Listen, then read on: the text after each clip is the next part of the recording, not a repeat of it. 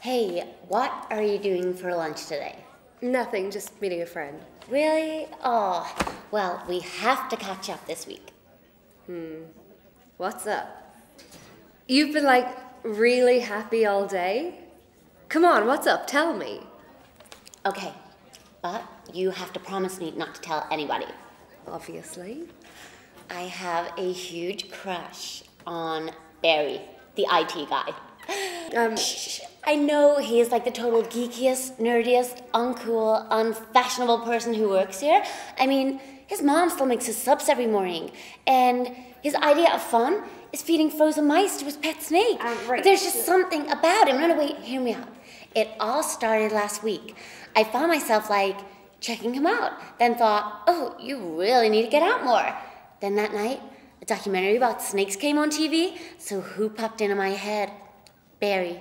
And it was all downhill from there. I woke up worried about what I wear for work, and now I just can't get him out my head. Believe me, I've tried. I wake up in the morning, and I'm thinking about Barry. I'm out shopping, and I'm thinking about Barry. I'm on Twitter, and I'm stalking Barry. Look, No, wait, it gets worse. You know Chad, the totally hot guy in Starbucks, who I fell in love with like 3 weeks ago? Mm-hmm. Well, he finally asked me out on a date, and I was like, no, I can't, sorry. I have a boyfriend. All because of my head. I didn't want to ruin things with Barry. But come on, I mean, Barry, really? He's totally not even my type. But I guess he'd be psyched when I tell him. Should I tell him? Oh my gosh, did I really just say that? Listen,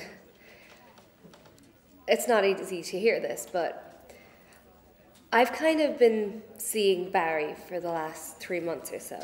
What? We didn't want to tell anyone because we wanted to keep it professional at work, you know. You wanted to stay professional at work. Barry, right. I mean, I don't have a crush on Barry. Ooh, Barry. I mean, who would, right? I mean, no mean to offend. I just mean, right. Well, I better be going.